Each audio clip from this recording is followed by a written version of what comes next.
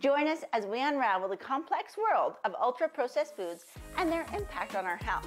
It's Doctora Victoria and George. Today, let's dive into a topic that concerns all of us: the connection between ultra-processed foods and the ongoing obesity pandemic. In this modern era where convenience often takes center stage, we find ourselves surrounded by a plethora of food choices. But what's lurking behind those shiny packages? Join us as we unravel the complex world of ultra-processed foods and their impact on our health.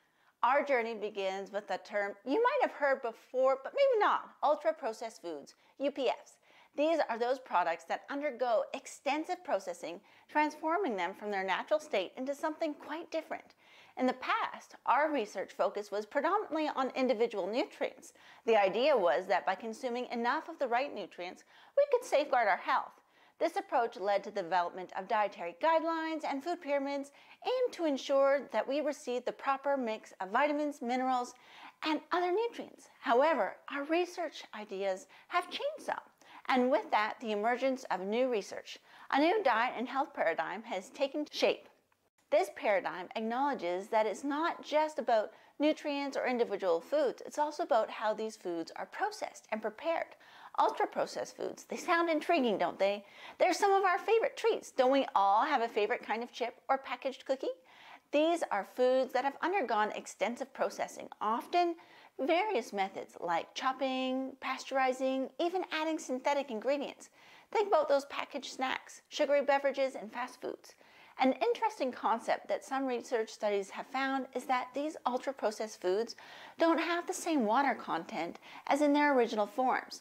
This may be a contributing factor to the increased caloric intake many people have while eating these foods.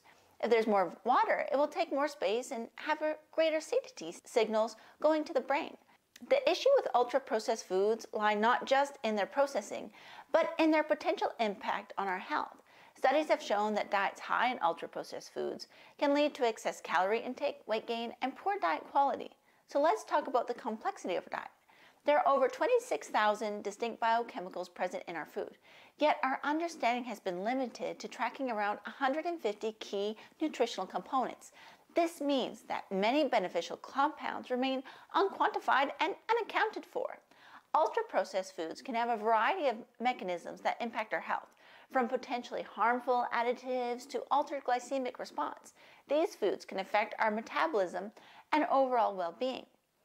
Food processing itself is not all bad. In fact, food processing is what turns fresh ingredients into the products that we find on our plates. From washing to cooking, these processes are essential for making food safe and convenient to eat. Amidst the realm of ultra-processed foods, the real heroes are real foods. I know someone who enjoys a morsel of salmon. Dietary guidelines that promote whole, minimally processed foods can be your best allies in the journey towards better health. Why not try an experiment for a whole week? Can you cook your own meals at home?